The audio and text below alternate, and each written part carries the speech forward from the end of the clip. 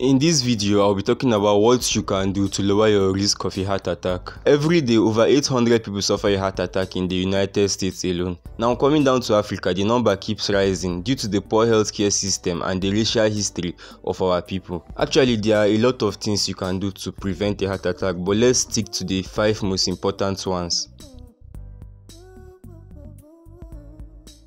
As the name implies, the word primordial means existing from the beginning. It involves working to prevent inflammation and endothelial dysfunction from taking place. It prevents the risk factors such as high blood pressure, high cholesterol, excessive body weight, and cardiovascular events from taking place. So these 5 lifestyle steps can dramatically reduce your chances of developing a heart attack or a cardiovascular disease.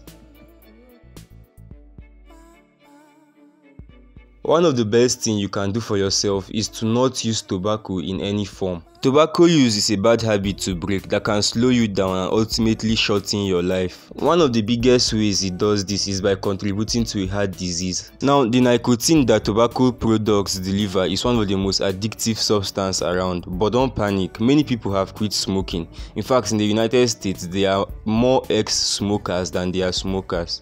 Losing a few pounds is good for your heart health. Excess weight and an extra large waist size can contribute to a heart attack as well as a host of other problems. The number 3 thing you want to do to reduce your risk of a heart attack is exercising and involving in a lot of physical activity. Exercising does not only reduce your risk of a heart attack, it also reduces your risk of a host of other problems. It lowers high blood pressure, heart disease, diabetes, and even stroke. As much as a 30 minutes walk 5 days a week can reduce the risk of a heart attack for most people. Now, it's better to get a little physical activity than not to get anyone at all.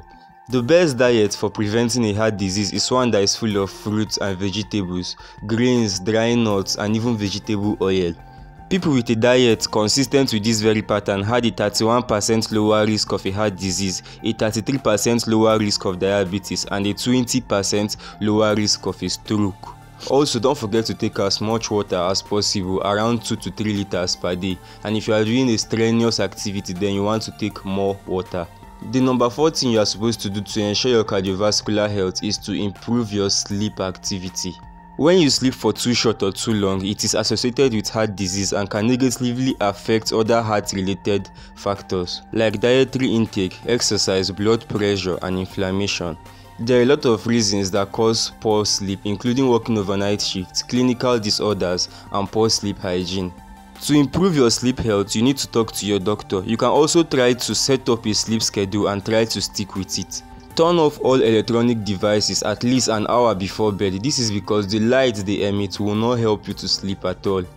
The number 5 thing you can do to lower your risk of a heart disease, and to me this is one of the most important, is managing stress and anger. The truth is everybody has stress and it's normal to get angry every now and then. But when stress and anger flare up, especially if it happens frequently, then there's a problem. Managing your stress and handling your anger puts you back in charge. What other way do you use to maintain your heart health? Do well to share with me in the comment section below. Also, don't forget to like and subscribe to this channel. Also, turn on the notification button so you get to see when we upload videos like this one and many more. My name is Kosi Manuel, and I'll see you next time. Cheers.